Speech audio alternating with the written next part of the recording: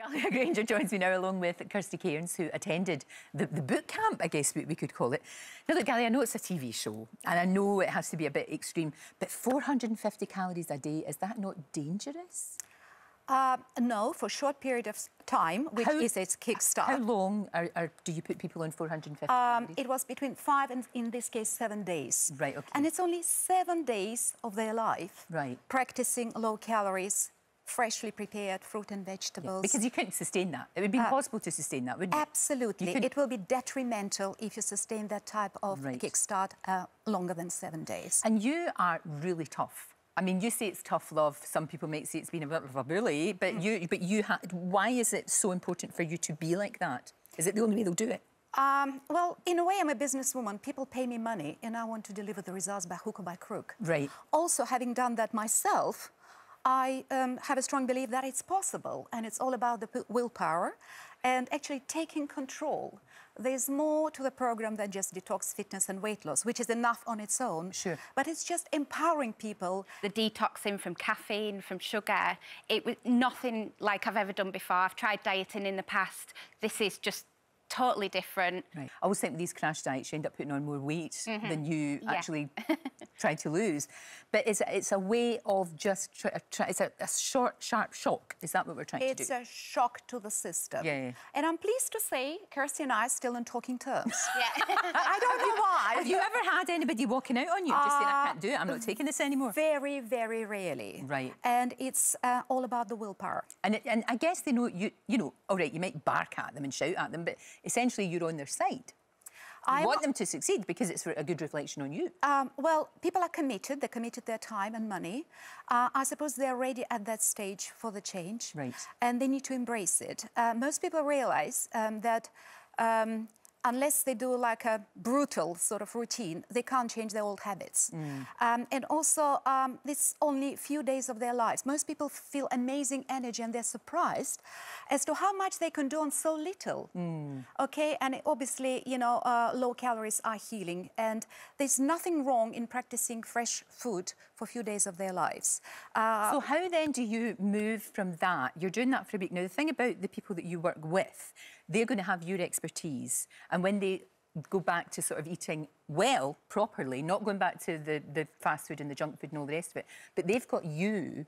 The thing is, anybody maybe watching the show would think to themselves, well, I'm going to try and do that. They can't really do it on their own, can they? It is best to do it under the supervision of professional and qualified Otherwise, people. you make yourself ill. Where we control the sugar level. When it drops, we provide them with something, you know, natural to stabilise the sugar level in a natural way. And we monitor them constantly. Right. Also, we do give them professional advice, nutritional advice, as to what is a sustainable diet afterwards. Right, so you're nodding, so you got all of this information. But what about, because a lot of us that are overweight, and I've struggled with my weight for years. I mean, I only got it back during my exercise classes. That's the way it worked for me. And it works for different ways for different people. But it's how you sustain that, isn't it? And it's also, sometimes it's not just about, it's what's going on in your head. Exactly. It's your relationship with food. So does that get addressed? Is that really important? During the show, if you watch the show tonight, there was this switch that, you know, Galia helped me switch on, and I just thought, do you know what? This is it. This is what I've been looking for. You had that light bulb over your head? Yeah, it was. I had like the lowest of lows, and I was ready to walk. I was ready to quit it. I was missing everybody. It was brutal. But then I had this light bulb moment in the middle of the show, and I was like, do you know what? You know, you had this rush of energy, and I just felt amazing. So do you feel a different person now? Oh, absolutely. I mean, I can see that you've lost a lot of weight, but will you keep that off? Hopefully, yeah. Don't say hopefully, don't say hopefully. I know. So get you into trouble. Yeah, no. Yeah, I intend to. We keep in touch all of the time, you know.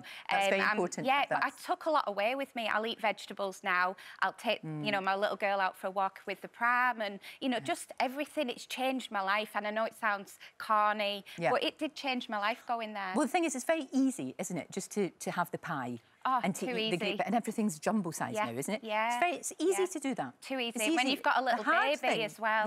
The hard thing is actually to do what you have done. Yeah. So we're not saying, if you're going to do this, don't do it on your own. You've got to have proper help. Exactly. And also, there's an element of sustainability because we are chewing the food. You know, everyone accepts juice fasting nowadays. Yeah. But what we're doing is actually more sustainable because we're chewing the food at the retreat. And once people are, what we say, released out of captivity, so they obviously continue chewing the food. And that is the way forward. Hilary's here. Hilary, what do you think of that? Just a short, sharp shock. Oh, Galia's accent alone would do it for me. No, I think it's really interesting. I've been listening to that. I think the problem is that some people, a small proportion of people, would respond permanently to that short shock therapy. I think for the majority of people, they'd feel that they needed comfort and they'd feel hunger and tiredness afterwards in the second, third week. And that could be the start of yo-yo dieting, which nobody wants. It doesn't do anybody any good. So it's got to be sustainable. It's got to be something that can be maintained, that weight loss. And for the majority of people, this doesn't work long term. But it's interesting. It would work for me. No, it's fascinating. Fascinating. Thank you. It certainly worked for me. Yeah, that's true. And 10 years of my life, I keep the weight off. That's the important thing. I'm definitely re-energized. And it transformed the lives of thousands of my graduates too. Thank you very much indeed.